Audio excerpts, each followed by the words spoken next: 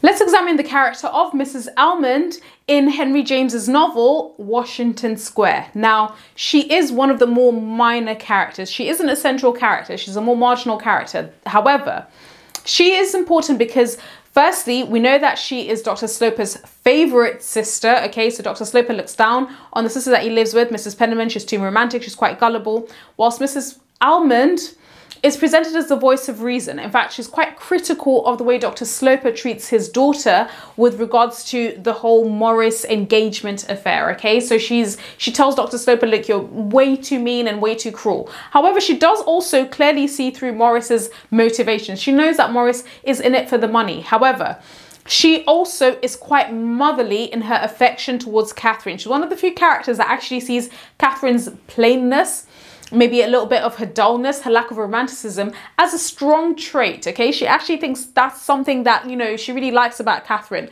And she's quite motherly in the sense that, you know, she even tells Dr. Sloper, look, even if she makes a mistake and marries this guy, you know, we can still be there for her, okay? So her character is really important because she seems to be, and she's presented as a voice of reason in this whole drama that revolves around Catherine's engagement to Morris, okay? And of course, we can argue that she's a foil to Mrs. Penniman's character. So Mrs. Penniman is very gullible. She's very overly romantic. She's always thinking about, you know, these, you know, dramatic things. And she's also very taken in by Morris's character. However, Mrs. Almond is much more clever, and she's able to clearly see through things. But also, unlike Dr. Sloper, who doesn't really have an emotional connection with his daughter, he doesn't even care about her feelings, Mrs. Almond actually takes a very paternal interest, or rather a maternal interest, in Catherine's well-being, okay? And of course, remember, she's really important because it's her daughter's engagement. Her daughter Marion marries Morris's cousin, Arthur Townsend, and it's at that engagement party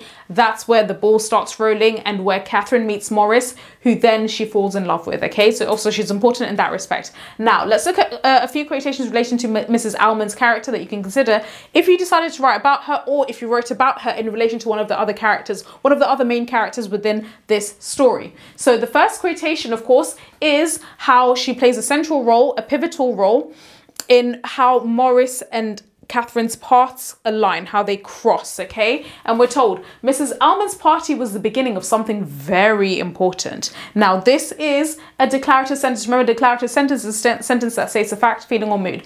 So this declarative sentence obviously creates a build-up. Oh, okay, in this party, something really important is going to happen, something pivotal. And of course, the pivotal moment is Catherine meets Morris, who she falls in love with, okay? So it's Mrs. Almond's party that brings them together.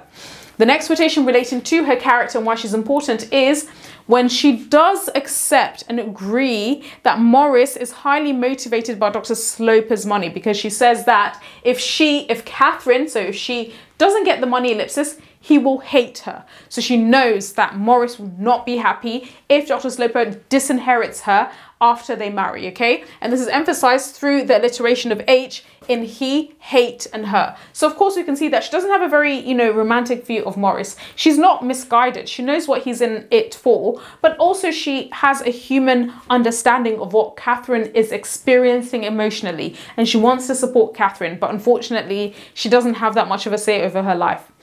The next quotation relating to Mrs. Almond's character is when she does tell Dr. Sloper he is too horrible and cruel to her in really rejecting Morris in the way he does. She tells Dr. Sloper, you have no sympathy. And the adjective sympathy obviously shows that, you know, she is able to stand up as a woman to Dr. Sloper. And she's very direct with him. And maybe he likes her because she's direct with him, as opposed to Catherine, who's constantly submissive to him, okay? And what this is illustrating, again, she's being the voice of reason here. She's basically saying, you're being too cruel to Catherine. You're punishing her excessively for loving this guy. Yes, we know that he's after her money, but, you know, you shouldn't punish her the way you are, okay? So she's able to stand up for Catherine.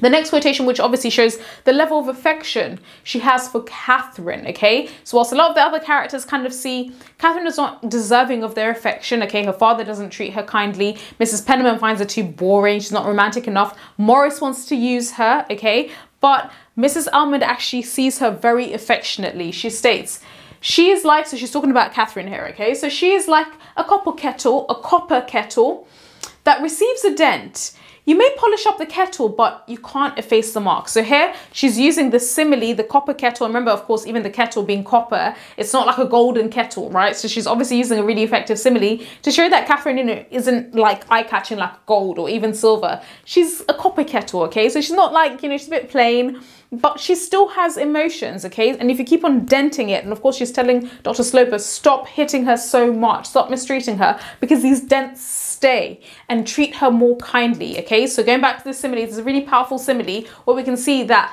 Mrs. Almond actually doesn't see Catherine's plainness and maybe her more muted character as something to dislike, okay? She accepts it fully. And as she states, she is like a copper kettle that receives a dent. You may polish up the kettle, but you can't efface, you can't rub off the mark, okay? So we can see here she has a really motherly attitude towards Catherine. She's almost sees Catherine as a daughter, okay? And she tries to really understand Catherine's perspective.